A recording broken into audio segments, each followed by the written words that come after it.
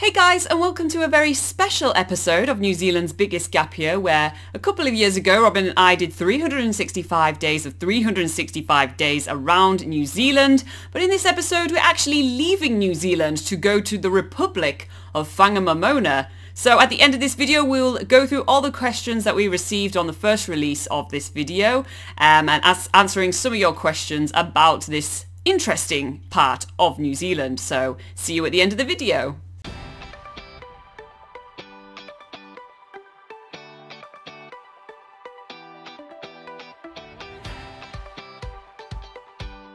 So we are outside the Whangamomona post office, and like in many rural area, the post office is only open one day a week. So local get their mail through this box right here. Easy peasy, right? We are in the Republic of Whangamomona and we need to get our passport stamped. And we're going to get them stamped here at the Whangamomona Hotel. How long was the flight to the Republic of Whangamomona, Laura? Oh, it was approximately half a millisecond. You have to be in charge of your own passport or else they won't let you in.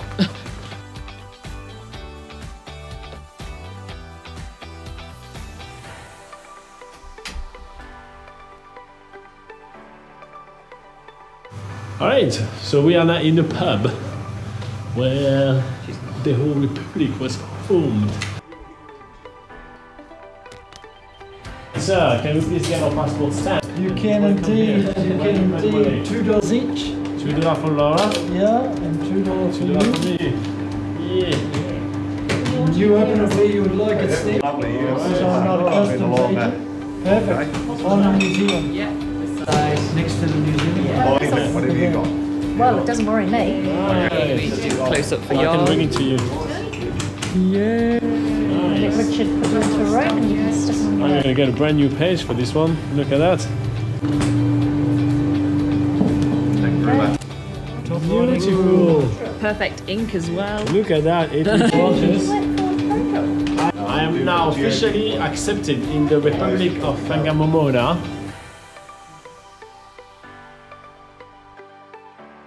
So we have a few drinks with Richard, who's like a really cool guy, and he's really like easy to talk to and chatty, and he is one of the few residents of the Republic. Even just in this small town alone, I think when all his family are in town, that's 21 people in total.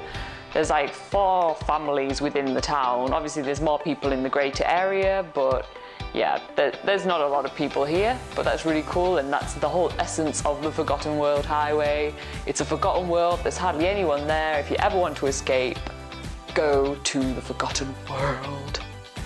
So Whangamomona has a very interesting history of presidents. At one point, the president of Whangamomona was a goat. It was actually called Billy the Goat. He reigned over the Republic with an iron trotters, crushing all his dissidents with a After this tyrant was brought down from power due to early death, because a goat doesn't live that long, the seat was overtaken by Richard's wife, which is now the official president of the Whangamomona Republic. I have heard that she's doing a better job than the goat was doing.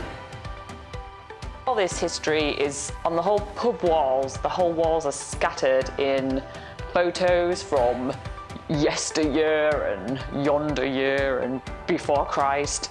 There's not a single part of the wall which is clear. There's just photos, there's trophies from sheep shearing contests, there's sporting trophies for pool games in the bar, there's community notice boards. For instance, they have like a wild food cook-off in the pub, so you can tell that even like back in the day they had it was a big like community vibe, and the fact that they became a republic itself shows like it's all about the community. And now, even today, they are still having their like events and things throughout the town, and it brings the people who are living all along the Forgotten World Highway all together. And for instance, Richard knows the family we stayed with the night before, Simon and Sarah. He knows them very well. People come far and wide, and this is their local pub, even if it is a few hundred kilometers down the road. It's incredible how one single man has gathered almost an entire museum done there. So it's really awesome. Republic of Whangamomona, Laura speaking. We have lunch with Richard and one of his staff working there, like one of the pub managers. We have some toasties and fresh fruit and cheese, and it's all very nice. And we're finding it a bit hard to pull ourselves away from like this remote area because we know we're heading into civilization soon when we finish the Forgotten World Highway. So we're sitting there and we can't pull ourselves away. But eventually, you know, we have to go. That's the essence of traveling. It's like you have to leave and you don't really want to, but you know there's stuff ahead you gotta go and see. So we also get ourselves some little long-sleeved tees of the Whangamomona Republic Hotel. Just time to say goodbye to Richard and his wife. Give them a big hug, thanks them for the lunch, thank them for the night. It was a blast. Whangamomona, we will be back. But now we're driving out of the Forgotten World Highway. We just have about, Google Maps said there's about 20 minutes left of the Forgotten World Highway. I don't think that's true. I think it's about an hour and a half, and I think I'm right. We're driving toward New Plymouth, which is on the west coast of New Zealand. It's another great surf spot, and it's hiding behind Mount Taranaki, which is stunning and beautiful and mind-blowing and all the adjectives you can think of. We thought like going through the gorge, through Tangarakau and stuff was amazing, but the rest of the Forgotten World Highway is also like every 10 seconds there's something to look at. And eventually we get these awesome views as the sunset's going down of Mount Taranaki, which is the place we are heading to now, well, sort of near there.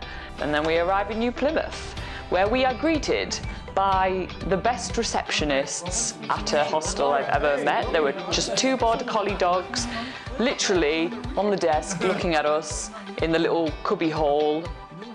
We are ready for our Taranaki adventure. Bring it on.